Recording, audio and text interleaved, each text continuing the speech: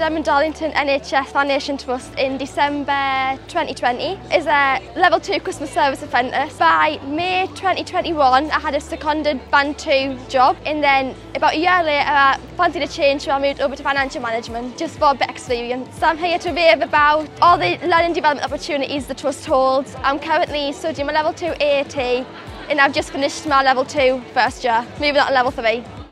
Join the Team CDDFT family as an apprentice. Find out more at one of our upcoming information sessions.